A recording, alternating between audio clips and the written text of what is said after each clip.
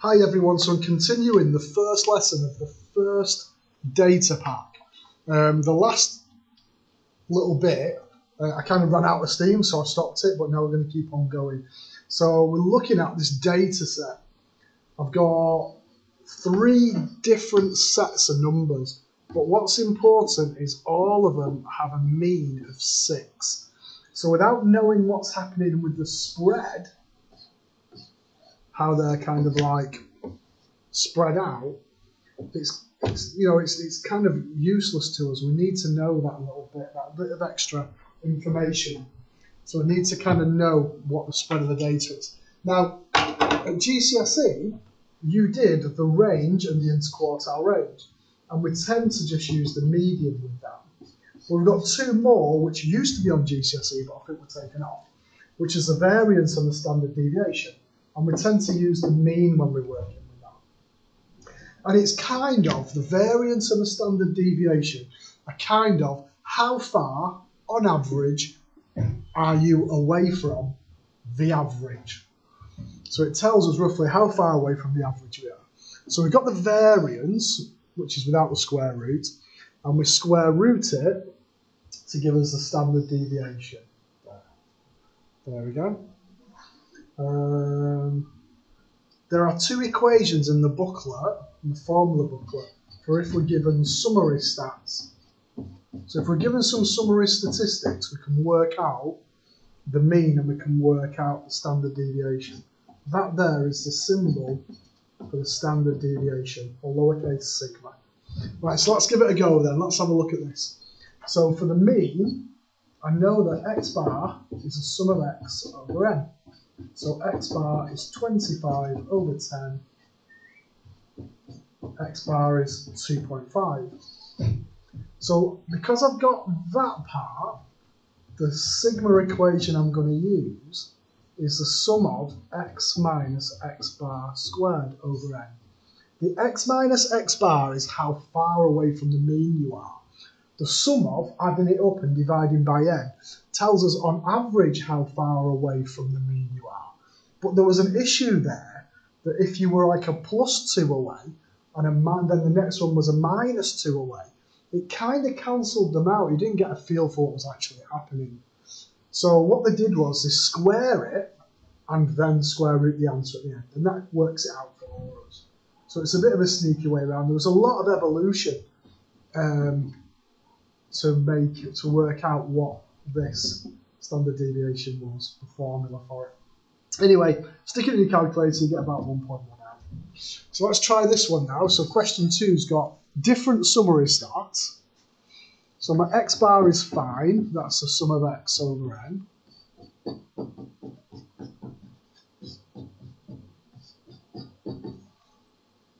So that gives me 2.75. But I've got to be careful because I've got the sum of x squared.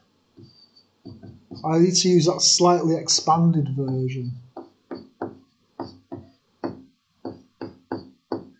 Now I tend to, for absolute accuracy, I'll use the sum of x over n all squared as a value to do. So my sigma will be, you've got to be careful, just to put the wrong number down a minute ago. I've had to re-record this 3 times now.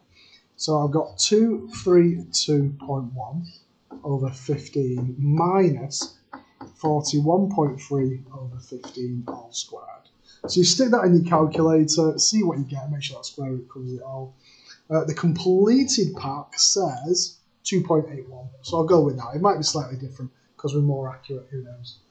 Right then. So it says find the mean and standard deviation. So I'm fairly convinced we've done this in the last little bit, the first couple of questions at the start. But I'll do it in the calculator so you can see it there. I've got one set of information, so if I go into statistics and then do F2 for calc, I'm going to check the setup.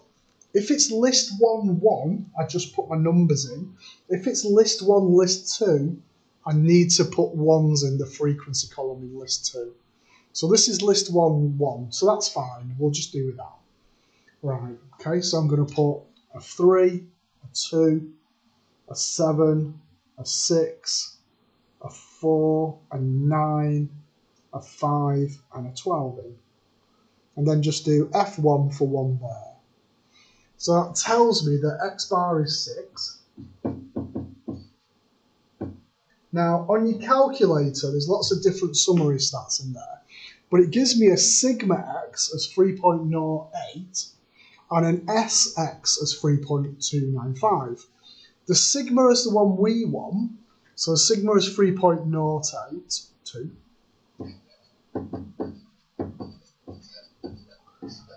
Now that really technically is the population standard deviation, whereas technically the S is the sample standard deviation. In fairness, you could use either value and you should still get full marks, but ideally stick with sigma there. So I've got 3.082207 there. Right, let's have a look at this next one. So the next one's using a frequency table. So on my calculator, like I said, for these numbers that are there, if I'd had my setup, oh, come out of the wrong one then, sorry. If I'd had my setup as list 1, list 2, then I'd have to put 1s in the list 2 in the frequency column for question 1. For question 2, I do need to be list 1, list 2. So I'll press F2 for list and then press 2 for list. And that gives me that. So that says that my midpoints go in list 1 and my frequencies go in list 2. So I need to have my frequency, my midpoints down tab. So if I've got my midpoints, so I've got a 70, an 85, a 95, and a 125. So they're going to go in list 1, and these are going to go in list 2. But the important bit is having list 1, list 2. Right, so let's stick the calculator back up. So that's on list 2, so that's okay. Just delete out these. Delete, delete, delete, delete, delete. So I've got 70, 85, keep an eye on the site, 7 minutes, isn't it? 95, 125. And then 8, 7, oh no, 887, sorry. 8, 7, 10. There. F1 for 1 there. Tells me that X bar is 95.6.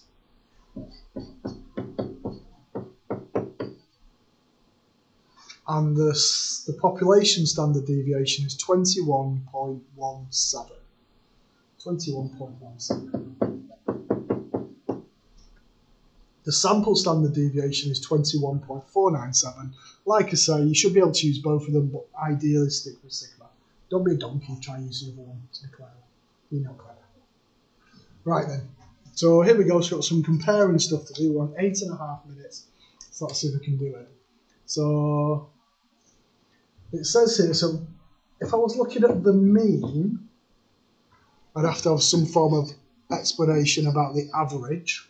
And if I was looking at the standard deviation, just be a bit sneaky and put that for standard deviation, then I'm going to look at the spread or the consistency.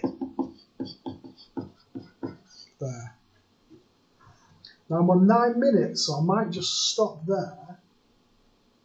Oh, how can I do that one? No, do you know what? I think I'll stop there. I don't want to rush it.